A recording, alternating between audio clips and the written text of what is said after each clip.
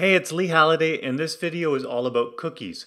We're going to cover cookies in React on the client side, and we're also going to cover cookies on the server side, and how to set them and delete them in both scenarios, and why you would choose one over the other.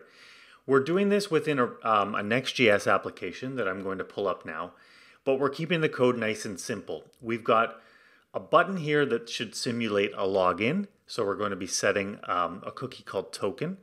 And then we've got another one called logout.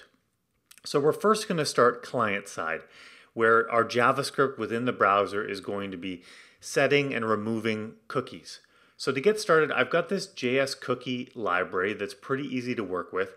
And when you click the login button, what we're going to do is we're going to say cookie.set, and you're asked to give it a name. So we're going to say token. Our value will be ABCD, so you would get this through your actual authentication service, whether it be Firebase Auth or whatever. And the last one is an object where we can set some values like when it expires. So we're going to say that this expires 1 divided by 24, which is basically just 1 hour long. So we do this, and we go into the browser, we click login, refresh, and we should have our token show up here. So our token cookie with ABCD. So now we're going to click log out, and that should remove this token cookie. Okay, so we're in here, we're in logout, and we're going to say cookie.remove, and then we just have to tell it the name of the cookie we want to remove. So token, just like this. Come back, we click log out. Just click refresh and you can see that it's gone. So set, remove. So this is great. It's really easy to work with. It actually does get submitted to the server, and we can prove this by recreating the token.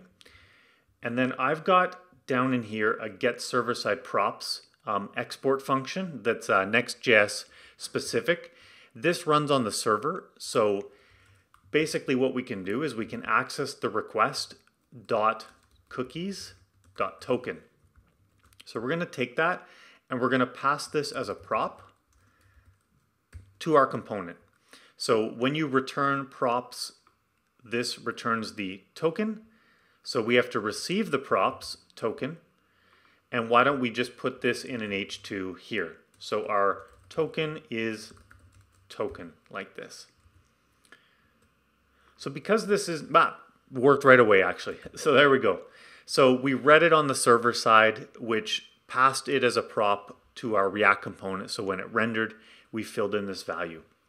So if we were to log out, it's not state, so it doesn't automatically refresh here. So if we refresh, okay, undefined cannot be serialized. So this was undefined. It had issues with that. So we'll just do the old or empty string. Refresh that. Now we're logged out. Click this, refresh. We're logged in. So this works great, except what we've got is a non-HTTP only cookie. Basically, JavaScript on the client can read it. That's really easy to work with, but it's not the most secure thing, because if you have another script running on your page, or somebody does an XSS attack, cross-site scripting, basically what they can do is, if they have JavaScript that can run on your page, they can read your token, which basically gives them access to your account. That's no good. So what I would use client-side cookies for is remembering stuff like, do you want dark mode or light mode? Do you want English or French? Do you want CAD or USD currency? Stuff that doesn't really matter. It doesn't have to be secure.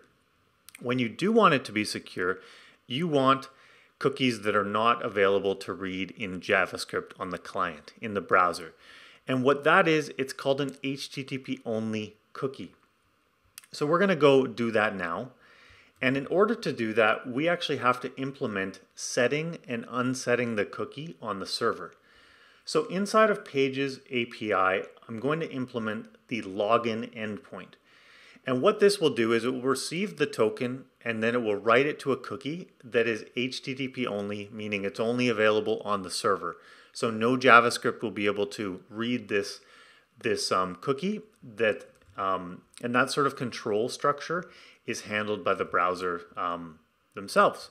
So anyways, we're in here, we receive a request, so they're going to post the token to us.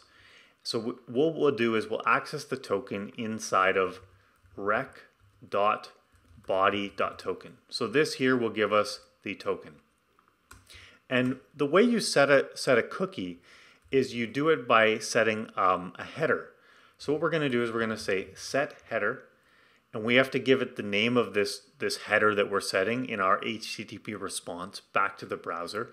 And what this is set cookie. So that's how you set a cookie on the server side in the HTTP response. And the way this works is we have a different package. This one's just called cookie. So the front end one was called JS cookie. Back end one is called cookie.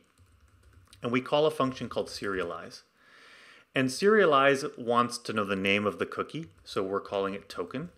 It wants to know the value, so we're going to pass in the value that's being read from the incoming request that's going to send us the token. And now we have to set all of the options, but we're going to set heck of a lot more options when we're on the server side to make it more secure. So the first one is HTTP only to true, meaning no JavaScript running in the browser will be able to read this cookie at all. It will sort of be invisible to them. Secure. What this means is only send this cookie over HTTPS connections. I don't have HTTPS running locally, so what you can do is you can say where the process.env.nodeEnv is not development. So when you're running on production, it should be secure. How long is this cookie going to last for? We'll set it a max age. This one wants it in seconds, so we'll do 60 seconds times 60 minutes to get us to that hour mark.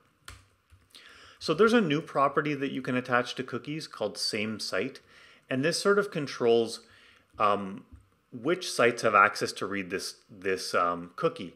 So say it was requesting a script on your page from a different domain, or it was requesting an image or something like that. This controls whether it's going to send the cookie up with that request. I've got a website right here that I'm going to link to, and it's going to go into a lot more detail of what this same site means. But the value we're going to give it is strict. So we want the most secure right now. And what path on our website is this cookie going to be available on? You do / for everywhere. So I'm just going to pause it for 1 sec because I wanted to just mention that I launched a course. I launched a course where we are going to be building a Next.js application, front end to back end, start to finish. We use TypeScript, GraphQL, type GraphQL on the server, Apollo client and Apollo server. We're going to use Prisma to get our data from Postgres, authentication with Firebase, Mapbox. We're going to deploy it. We're going to have image uploads to Cloudinary. So it's going to do a lot of stuff. It's $50. Please check it out. I would appreciate it. This is the app we're going to be building, where it's sort of like Airbnb, where as you zoom in the map, it updates over here on the left. It's just taking a sec because my server's loading, and it will show you only the houses that are on the page. So there we go. We have the other one. Zoom into this one. You can go in, view the details about this house. You can add new ones by clicking the Add House, but you can only do that when you're authenticated. So it's going to cover a lot of functionality. I think it's a really sweet course. Please check it out. All right, back to our program here. So we've implemented the login functionality. I'm going to copy and paste this and go over here to log out and just paste this in. So logging out, we want to basically remove this cookie. So we're going to do 2 changes. First change, we're going to set the value of the cookie to an empty string. Second one, we're going to get rid of max age, and we're going to use one called expires. And we're going to say that it expires a new date 0. This means 0 seconds from the unique epoch start date. Basically, it means back in 1970 is when this cookie expired.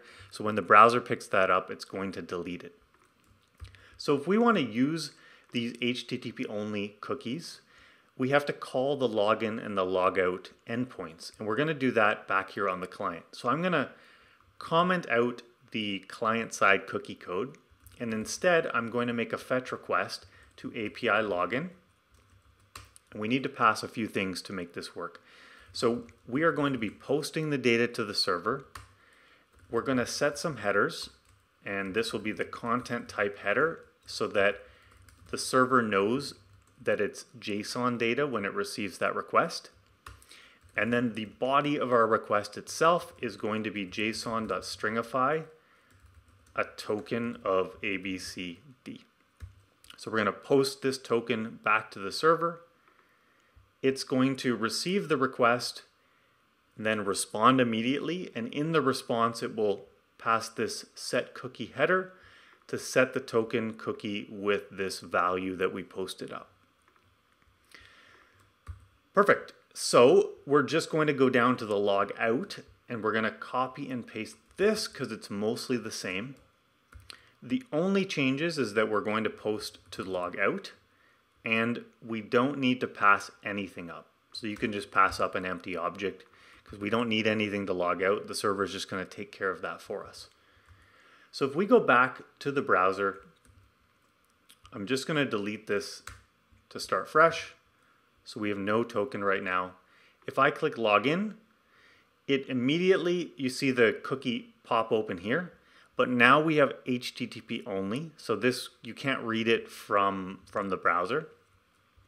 Log out removes it.